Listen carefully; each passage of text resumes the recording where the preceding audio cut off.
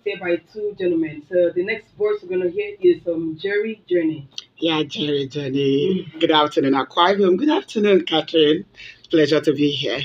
Jerry, I would like to find out from you. What do you think about His Excellency's ride in Akwa State this past 10 plus? Akwa Ibom State has been so blessed in terms of leadership because when you go outside here and look at what's happening outside Akwa Ibom State, you will know that he has done and God has blessed us with good leadership, with good people to steer the affairs of Akwa Ibom State.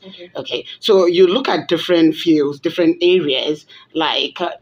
He talked about agriculture. He was saying that the state governor in person has been able to open his eyes and make sure that everyone is back to the farm. Yes. So you look at and the message has just gone right into exactly.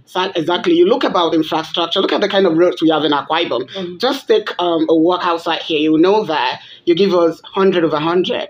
So there's no area, there's no sector you want to look at that you will not give Akwa Ibom State the required grade.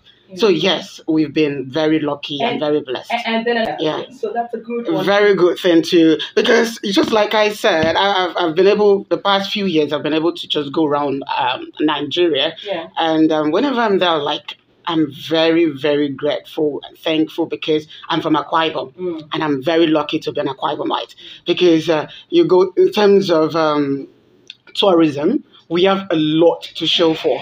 But there are areas in Nigeria that you'll be like, where is this? Is this actually part of Nigeria? So we are really lucky. Absolutely. Blessed, yes. Okay, so I actually do. Let me start with the non-interest-free loan programs of the governor, His Excellency Umoino. My question, Mr. Nko, what community do you think that the governor is trying to build, coupled with the fact that I've been hearing side stories in the street? He's not done with Akwa Ibom. He's not done, giving out these kind of things to indigents of the state.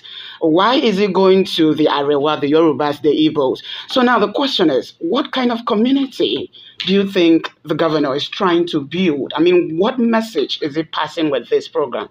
I thank you for that question.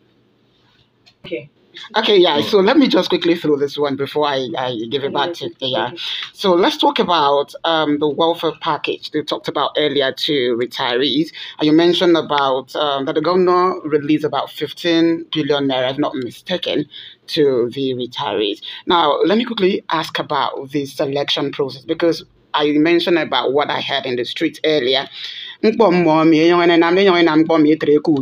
So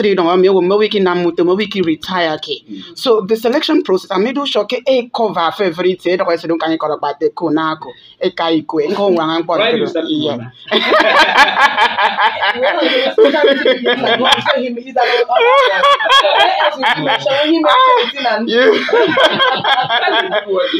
I'm also from one. Oh, good to know. I took me a theater. I'm from one by law. Okay. My wife is from a white man. Oh. So. okay, let's be non-unhappy.